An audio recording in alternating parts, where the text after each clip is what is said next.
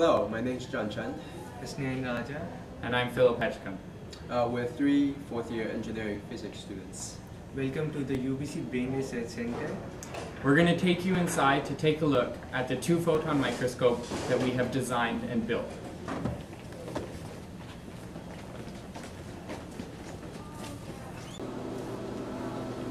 Welcome to the two-photon microscope room. This is the existing two-photon microscope which the lab uses. Here is the laser which sends the light into, for our microscope, this area here is where the optical path is, where we do the laser beam modification.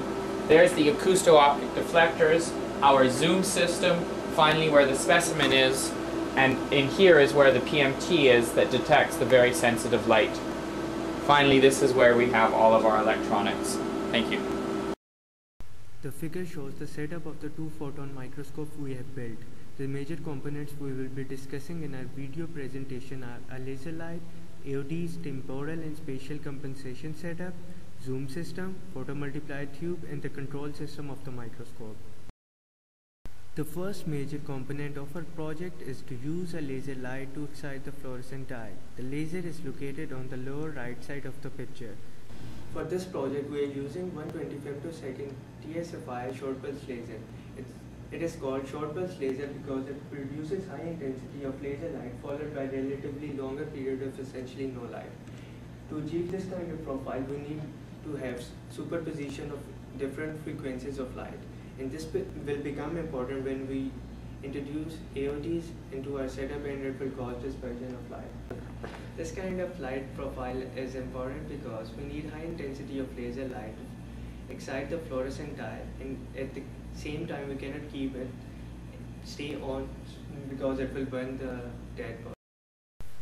Acousto-optical deflectors or AODs are one of the most important components in our project, which enables us to do fast scanning of the focal plane. The AODs are located on the top left side of the picture. The acousto-optic deflector, or AOD, is one of the key innovations in our microscope. The AODs that we are using bend the light in the X and Y direction in the focal plane. The way it works is there's a piezo drive transducer that sends frequency waves through the acousto-optic deflector crystal at a frequency of anywhere between 60 and 100 megahertz. This causes a periodic rarefication and densification of the medium, which results in a pseudo diffraction grating being formed in the crystal. This means that laser, entering at a carefully adjusted Bragg angle, goes straight through as a zeroth order, but also there is the first order beam is deflected at an average of 5.3 degrees. As we go between 60 and 100 megahertz, we have freedom to move this beam by 1.3 degrees in either direction. In our microscope, we need two acousto-optic deflectors, one to bend the laser light in the horizontal direction and the other in the vertical. When it's properly aligned, there are four output laser beams from the AOD, but we're only interested in the one that is the first order diffraction for the horizontal and vertical acousto-optic deflector. One thing to remember is the acousto-optic deflector has an index of refraction of greater than 1. That means that light, depending on its frequency, travels at a different velocity, introducing temporal dispersion, or bends at a different angle, introducing spatial dispersion. We already know the AODs introduce temporal dispersion to the beam path. For this reason, we have introduced a set of mirrors and prism to compensate for the temporal dispersion before the beam enters the AOD. The temporal compensation setup is located on the top right of the picture. The importance of having a temporal creature here is because we have a huge amount of group velocity dispersions generated by the acousto-optical devices. The conventional scheme can be seen on the board here. It's 4 prisms arranged in space so that we can divide the incoming beams into high wavelength component and the low wavelength component.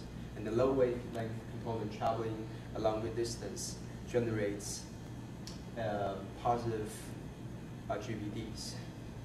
And in our scheme, we're we actually use 2-prism setup. And then the way we do it is because the 4-prism scheme is very symmetrical. We put a mirror right in the center, and then we bounce back the laser beams at this point.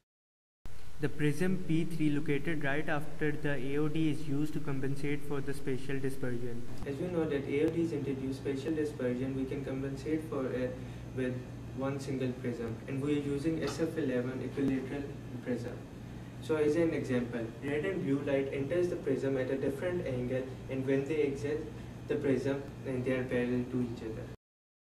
The zoom system located on the left side of the picture is used to increase the field of view of the objective. Here's a schematic drawing of the zoom system of our microscope. The zoom system allows us to increase the angle of the laser that is exiting from the AOD and entering the back aperture of our objective lens. This helps us to increase the field of view. The microscope shows the beam path of the laser entering the PMT, which detects the photons.